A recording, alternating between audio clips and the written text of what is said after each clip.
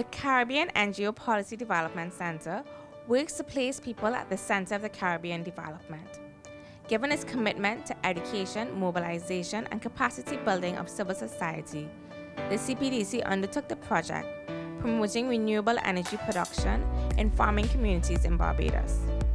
The project, which was funded by the Global Environment Facility Small Grant Program implemented by the UNDP, sought to support climate change mitigation efforts on farms. This project focused on 4 activities: mapping the energy use on farms across Barbados, the setup of the demonstration farm showcasing energy-sufficient technologies, the provision of practical training for farmers to install technologies, and the promotion of a multi-stakeholder policy dialogue for supportive policy making. The CPDC was supported by a technical advisory group comprised of representatives from the Barbados Renewable Energy Association, the Barbados Agricultural Society, CaribSave, the Barbados National Oil Company Limited. Representatives from the Ministry of Agriculture and Ministry of Energy also supported the project. The mapping study traced the existing practices on farms across Barbados and assessed the opportunities for the use of the renewable energy sources to the agriculture sector. The delivery of practical training to farmers allowed them to understand the practical operations and benefits of implementing renewable energy technologies. The information given was very informative. There was topics on sustainable business practices, water harvesting, solar drying. There was also a topic on PVs. The water harvesting was really my love, because that's exactly what I want to do within a very short time.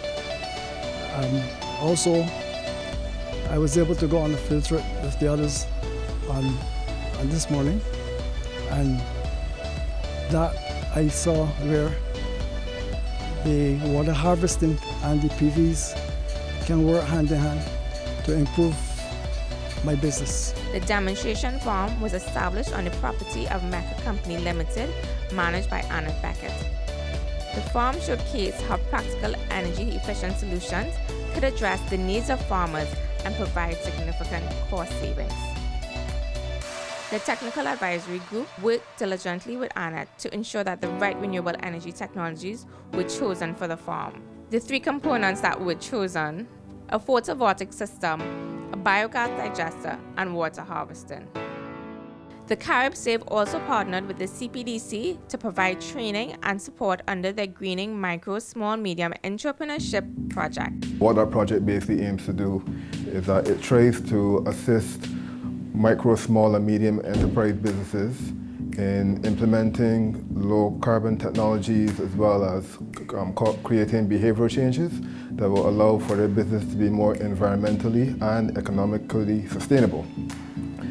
When we came across Ms. Annette Beckett, she owns a dairy farm, and we were trying to find a way that we could basically reduce her electricity costs, because that would seem to be hindering her in terms of her being able to have a stable livelihood, because basically the process is very intensive in terms of the amount of power that is generated during the dairy process.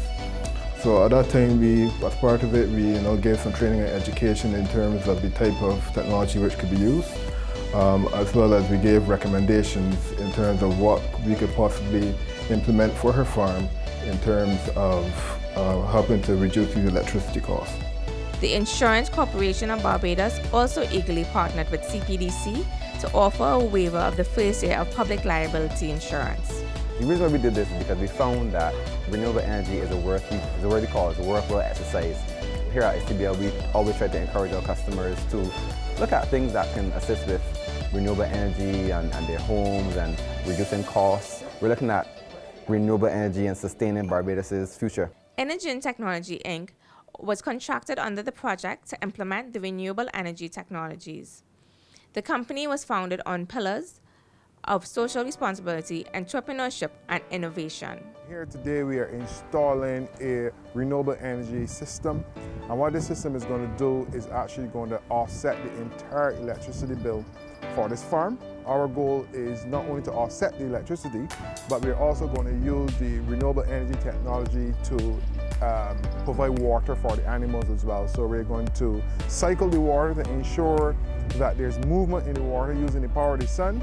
So therefore, the technology is going to help move the water up the hill and then send it back down via gravity, so that we eliminate any fungus or any moss or any mosquitoes from settling within the water tank. So that's one of the options. And the other thing we're going to be doing is, since they're processing milk, we're going to be using solar technology to offset the heating costs for the pasteurizing process. So the goal is to make this farm as net zero as possible. The project here really embodies what we speak about in climate change mitigation at the local level, using a farming example to show how we can mainstream renewable energy and actually reduce not only the cost of our fossil fuels or energy bill, but we can also have an impact on sustainable agriculture, sustainable consumption and production, and food security at the same time. Our roundtable dialogue